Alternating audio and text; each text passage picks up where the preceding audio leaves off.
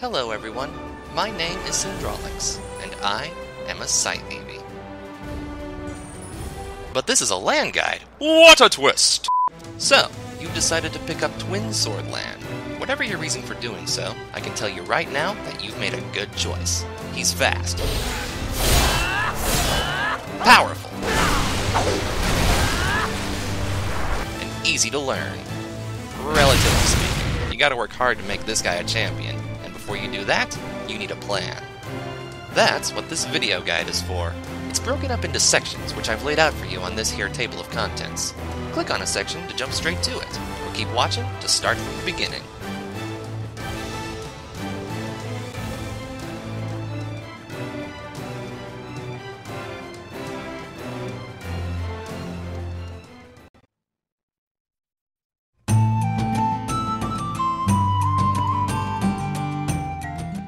What makes Sword Lann special?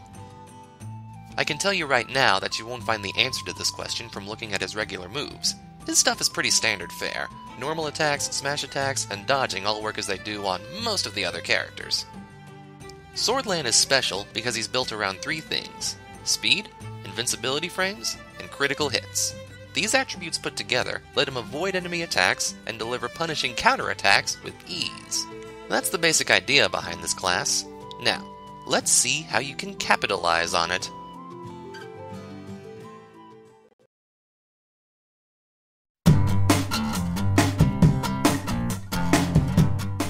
The first skill you'll want to raise as high as you can is Slip Dash. This is the name for Sword Lann's dodge skill, and ranking it up does two things: reduces the stamina cost and extends the invulnerability. At the highest ranks, a well-timed dodge lets you pass right through enemy attacks. Well, most of them anyway. A certain big dumb lizard comes to mind. Eventually, you'll get the Nimble Dash skill as well. This lets you do Slip Dash twice in a row. It's handy for spacing yourself from an enemy or passing through a multi-hit attack, but the extra stamina cost means you need to be careful not to spam this one too much. Stick with a single slip if you can, but use two if you have to. Double Crescent is a smash attack that you can use right after Slip Dash. You'll definitely want to master this one. It's the cornerstone of Sword Lann's non-crit offense. That and Pummel Storm. At rank 9 and up, you can do another normal after the smash. It's got a nice punch to it. Now it's time to learn the skill that single-handedly defines Lann's everywhere: Gliding Fury. What's Gliding Fury, you ask?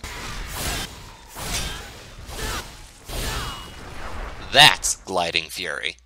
Gliding Fury happens by pressing smash after you land a crit. It's lightning fast and hits like a truck, and it's the main source of your damage. Eventually, you'll learn Lightning Fury, which lets you do another Gliding Fury if the first one crits. Starting to see how important landing those crits is? If you're feeling crit-starved right now, don't worry. There are skills to deal with that. The first one we'll talk about is called 1,000 Needles. Learn the skill, then just use Slip Dash and spam normal attacks. Steppy, steppy, step, step, step. This will give you the Sharp buff, which increases your crit rate by 10. When you land a crit, Sharp changes to Furious, which also increases Gliding and Lightning Fury damage by 30%. The Furious buff will eventually go away though, so you'll have to refresh it. But the more stacks of Sharp you score, up to 10, the longer Furious lasts. Oh yeah, 1,000 Needles also has a smash attack. It's got amazing range and decent power, so you can use it to poke someone from a short distance away.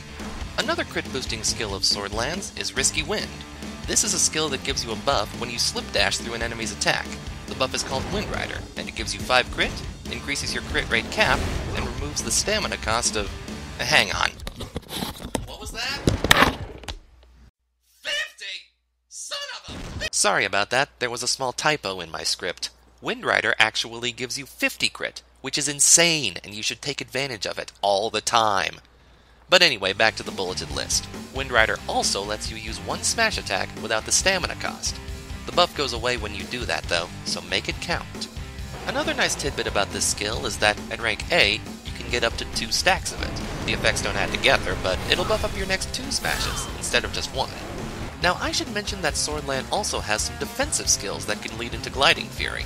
The most basic one is Standing Endurance. If you get hit but don't fall down, you kinda slide along like this, and quickly hit the smash key, you'll do a Gliding Fury. Standing Endurance basically makes it more likely that you won't fall down. It's great for regaining combat momentum if you mess up. If you do get knocked down, you still have an option in the Windmill skill. just left click to do a spinning kick in place, then do a slip dash and press smash for that sweet gliding fury. This one's a bit more advanced since it's kind of a multi-step process, but if you can work every step around the enemy's attacks, you'll be back in the game. Or you could just rank Standing Endurance to 9 and press dodge to use the get-up roll, that works too. For SP skills, you'll want to focus on 2 in particular, Slashing High and Furious 7. Slashing High increases your attack speed and gets rid of all stamina costs for its duration, which is perfect for spamming Double Crescent and scoring all the crits in the world. Furious 7 is basically 7 gliding furies in a row, except you're invincible during the whole thing and the first hit is a guaranteed flinch. It's more situational than Slashing High, but still very powerful if you use it right. Try stacking the Furious and Wind Rider buffs before using it for maximum damage. That's it for Swordland's most useful active skills. Let's take a look at the passive skills which complement his gameplay. Critical Hit increases crit damage and crit chance. That's a no-brainer. Smash Mastery increases the damage of all smash skills. This includes Gliding and Lightning Fury and Furious 7, by the way. Another no-brainer. Lightning Fury Twin Swords increases the damage of Lightning Fury while you're using Twin Swords. What a concept! Critical Break increases the crit rate cap past 50%. It's a nice supplement to Risky Wind. Critical Damage increases... well, it's right there in the name. Strength Mastery increases your strength stat. The attack stat is based directly off of strength, so I'd say it's a worthwhile investment. Willpower Mastery increases your willpower stat. Crit is at least partially determined by willpower, so raising this one is sensible. Battle Respiration increases your stamina regeneration. I think I'm falling asleep. Stamina Mastery increases your maximum stamina. I'm awake! Let's move on to something more interesting.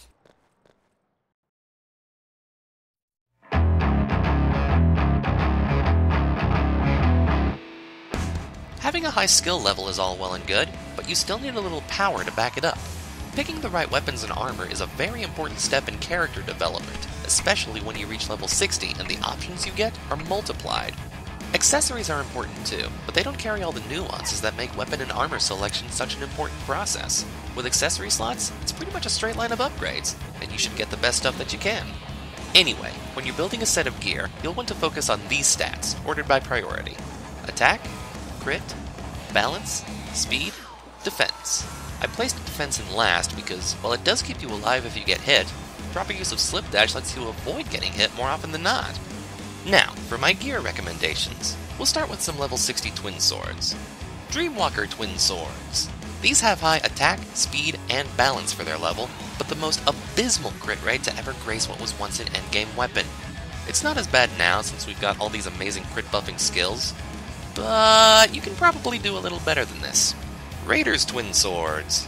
Kind of the opposite of Dreamwalkers, actually. They have low attack and speed and terrible balance, but they also have the highest crit rate out of every Twin Sword in the game. Yes, that includes the level 80 ones. There is a level 70 weapon that comes close, though. We'll get to that.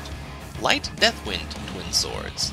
These are the all-arounders of the level 60 bunch. The attack is a bit low, but they've got pretty good crit, balance, and speed to make up for it. You can compare these to Twin Sabers, which are basically the same, but they trade a little crit for a little speed. As for level 60 armor, there's really only one set that I can recommend, and it's a mixed set known as Blackhammer Swift. Basically, you're wearing the exquisite Blackhammer helmet, chestplate, and pants, with Swift gloves and boots. This gives you a great amount of defense, and the strength boost is comparable to that of the Raiders set, which is designed for pure offense and no defense. The only downside to Blackhammer Swift is that it's ugly as sin, but maybe you like the gritty gray tough as nails look. I don't know, who am I to judge? I wear freaking Darkcrest! And damn do I look good. For level 70 gear, you'll want to keep in mind that there aren't any really terrible options here, just some that are better than others. This tier's weapons in particular are standardized around 7,000 attack, 40 crit, 75 balance, and 5 speed. They don't stray much from that mold. With that in mind, here are the standout Twin Swords that break the mold the most. Infinity Twin Swords. In addition to having a whopping 45 crit, the second best crit rate of all the Twin Swords, these bad boys have great balance to keep your damage as consistent as possible. Granted, they do have the lowest attack of the level 70 Twin Swords, but that's only a technicality. Twin swords with the highest attack beat these by only about 200 points, which is marginal if you're feeling generous to marginality. Majesty Twin Swords. These swords have the highest attack of the level 70 bunch when you factor in the strength bonus, which is abnormally large on this weapon. Combine that with the standard 40 crit and the above average speed, and you've got a solid choice for a weapon on your hands. Nighthawk Twin Swords. Okay, I'll admit I'm reaching on this one. Nighthawks don't really have any outstanding attributes to them. The attack, crit, and speed are all average, and the balance is 77, which is above other weapons in its class, but still not a game changer. What makes Nighthawks stand out is that they're dirt cheap, so you can buy a bunch of them and shoot for high enhancement levels. As for armor, you can easily start in this tier by replacing your Swift Boots and Gauntlets with Apocryphal Boots and Gauntlets. This makes the Black Hammer APOC mixed set, and honestly, it's on par with or better than most of the sets you can get at level 70. But if you want to specialize, you can definitely upgrade from Exquisite Black Hammer. Keep in mind though, that this will take a lot more money than sticking with Black Hammer APOC. Full APOC will give you the biggest boost to your base stats with about the same amount of defense as you have on Black Hammer APOC. Champion APOC trades some defense for a boost to your base stats and your stamina. It also mixes some light armor pieces into the set, and those can receive some great attack boosting enchants. Everlasting APOC gives you the most defense. Normally I wouldn't recommend such a thing for Sword Lann, but if you're satisfied with where your offensive power is at, then it's okay to boost your defense like this. And finally, the level 80 stuff. You could easily say, pick one, they're all good, and you'd be half right, but this is the true endgame stuff we're looking at. The decisions you make here will last forever, or at least until the next content update. All of the Twin Swords have over 9,000 attack, not a joke by the way, and light armor has almost the same defense as heavy and plate armor. In other words, you can't really discriminate based on these stats anymore. You have to cherry pick your gear to get the most crit, balance, and speed that you possibly can, since attack and defense are going to be at least somewhat of a given. But wait, I hear you say. Armor doesn't give crit, balance, or speed. To which I reply, it does, if you enchant it. Which is pretty much the perfect excuse for me to talk about useful enchants for Sword Lann. I've been sitting on this itch for a while. A quick recap on enchanting. Each gear piece can take 2 enchants, 1 prefix and 1 suffix. Rank A scrolls and below don't break your gear on failure. Rank 9 and above do. Now, Twin Sword prefixes. You've basically got Relentless and Twinkling, both rank 9 scrolls, as your best options. Relentless is usually preferred since it gives balance, speed, and crit, but Twinkling is good if you only need crit. For Twin Sword suffixes, you've got Maelstrom at rank 9, which gives huge attack and a little crit, as well as Valor and Bloodlust, 2 rank A scrolls that focus on speed and balance, with a little attack. If you have less than 18k attack, I'd recommend Maelstrom, but if you have more than that, Valor or Bloodlust will give you much bigger overall benefits. Heavy and plate armor kind of suffer in the enchanting department. The only good scrolls they get boost defense, and if you're playing Sword Lann properly, you don't need it that much. Tutelary's a rank 9 prefix, Sentinel's a rank 9 suffix, Resistant and Armadillo are rank 8 suffixes, and they all do the same freaking thing! So let's talk about light armor enchants. Those are way more interesting. For the prefix, you've got Well Balanced, a rank 9 enchant which gives you a little speed, balance, and crit. This may not sound like much on its own, but remember that you can potentially have up to 5 of these on you. The multitude adds up. For the suffix, you've got 2 options. The first one is Force, a rank 9 enchant which gives you some attack and balance in exchange for a tiny bit of defense. The second one is Enthusiastic, a rank 8 enchant which gives you even more attack and balance in exchange for a lot of defense. Again, you can have one of these for every light armor piece you're wearing, so if you want to stack Enthusiastic, make sure you can afford to lose that much defense. One enchant you should always have, though, is Master. This is a rank A suffix that goes on chest pieces. Light, heavy, doesn't matter, and it boosts your crit by 5. It does other stuff too, but the crit is the main reason this enchant is so good. If you need a little extra stamina, consider getting an Enduring enchant. This is a rank B prefix scroll for chest pieces that boosts your maximum stamina by 15 if you've got cloth armor proficiency ranked to A. I always found that requirement a bit weird, but it's part of the game. You learn to live with it. As for accessory enchants, there's not much to talk about here. There are a few worth mentioning though. Berserker is a rank 9 suffix for all accessories that regenerates 2 stamina per second, which sadly doesn't stack, but having one still comes in handy. Subdued is a rank 8 prefix for Emerald and Peridot belts that gives 2 crit, 1 speed, and 5 stamina. Crescent Moonlight is a rank 8 prefix for Thunder Rings and Crescent Moon Announcements, which gives 100 attack and 2 balance. Passion is a special suffix for all accessories that gives 200 defense, which is handy if you need more. Beyond that, you're dealing with enchants that only synergize well with a properly min-maxed build. If you're running a build like that, then odds are you already know what those enchants do, and you're probably just watching this video out of academic curiosity. Hello, smart person!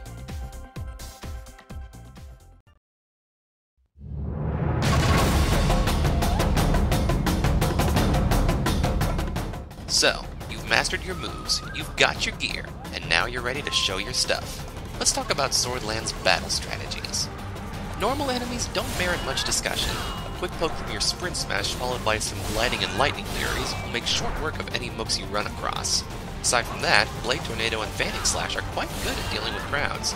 If you're having trouble with these guys, remember that they're slow and stupid. Wait for them to whiff, then rush in and attack. Fighting against bosses, though, is a completely different story. At higher levels, these guys can turn fast and vicious, with attacks that are deadly if you make the wrong move. You have to know all of the boss's attacks and how to react to them to even stand a chance of winning. Lucky for you, Swordland's got one of the better dodges, if not the best in the game. Slip Dash can carry you through almost every attack a boss can throw at you. The few that it can't are easy to see coming, thanks to their unique wind-up animations. So practice, practice, practice, and learn those tells. Your key offensive skills are going to be Thousand Needles for the crit buff, Double Crescent because it does decent damage and comes right after Slip Dash, and Pummel Storm for the damage and reach it provides. Naturally, if something crits, you'll want to use Gliding Fury straight away. Keep in mind, though, that you can be hit during Gliding Fury and Lightning Fury. You'll have to think fast to decide whether to glide or whether to hold. Aside from that, a key step to mastering Swordland, and any class really, is learning how to recognize combat momentum. In other words, you've got to adjust your strategy based on how well you're doing. Are you doing really good? Get brave and go for the big damage. Are you getting hit a lot? Back off and play defensively. Is the boss spamming his annoying and hard to counter attacks? Don't get impatient, just wait for the phase to pass. Now, I believe in learning by example, so I made an extra video demonstrating all this stuff. In the video, I take my Swordland to fight the raid boss, Glas. If you watch my actions carefully during the battle and think about all the things I just told you, hopefully you'll see why those strategies work. And at the same time, this may just silence the people who think I only talk a big game. Wishful thinking. Anyway, here's the link to it. If you want to watch it after this video is done, the link's in the description too.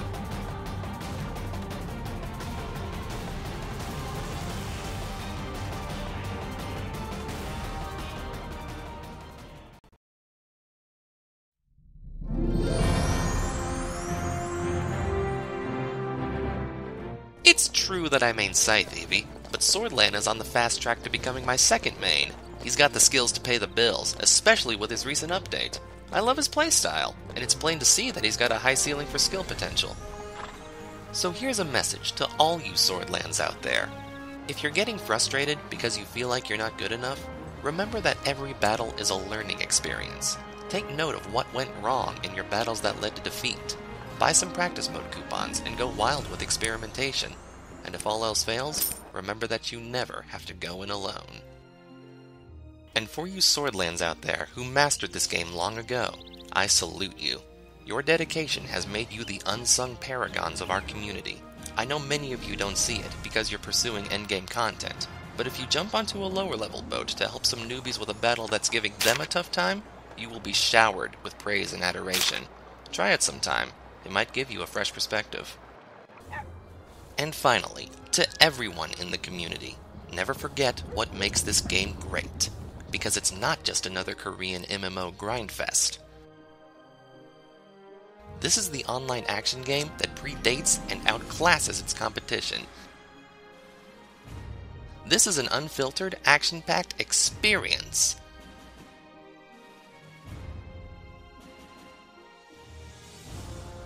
This is Vindictus.